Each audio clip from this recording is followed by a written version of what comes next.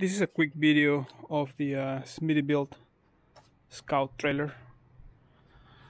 I have set up with a fully articulated hitch system. It's got emergency brakes, power to the trailer. It has this jack so that you can level it wherever you go camping to. This is the handbrake, toolbox. I do have the spare tire rack that mounts over here. I'm including those two jerry cans already mounted to the trailer.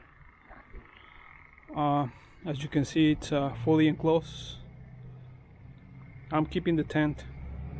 It has a 36-gallon water tank already plumbed to the inside here. I'll show you in a minute. We have 35-inch tires, 315 70 R17s with a Jeep pattern bolt. These are the rear jacks to level your trailer whenever you're out there. This door swings open and it shows a couple of slides where you can carry stuff. It has plenty of rings so you can mount whatever you want. Underneath you have full independent suspension, both ends. It works quite well, very well. You have these guys here just in case if you need to get pulled out of a hole or something. Again, it's a little bit dirty because I haven't cleaned it since our last trip.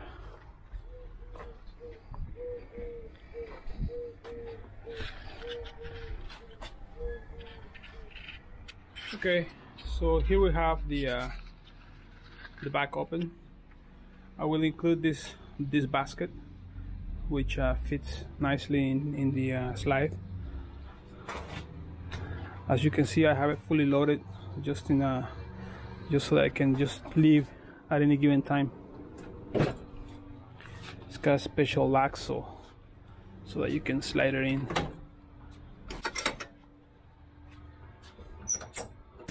Same thing with this side. My Max Trax is in there, latched in there. Basically, you get the point. It slides out. You can carry your refrigerator here if you have one. I have a ice chest. It works out fine for me.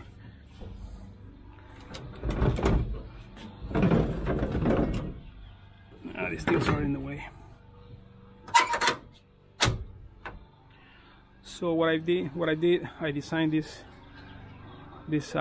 frame for the water tank, and the box is reinforced inside just to make sure nothing goes bad. It's pretty stout reinforcement. On this side there's the kitchen drawer and another container, another opening there. It's where I carry my sleeping bags and kitchen stuff.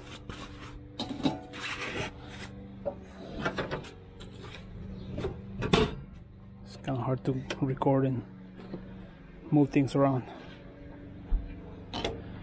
All the doors have keypads. This is the toolbox. Whenever I go out, I carry my spares and parts and tools in there. Whatever I can carry here. It's pretty handy. And on this side, this is your water tankless water heater, or I don't know how they call it. But another sleeping bag here. Another sleeping bag in there. So I got the faucet here for this guy, and this guy just connects down here. I created this thing right here so that because it expels really hot air, and I don't want the seal to get damaged. The hitch, I have it here just for safety. In here we have a pump, filter. I forgot the name of the guy. Oh, something fell off back there. And typically I just turn it off, on and off. The way it runs, I have the hitch set up so that when I hook it up to my battery, it pulls energy into the pump. What else can I tell you?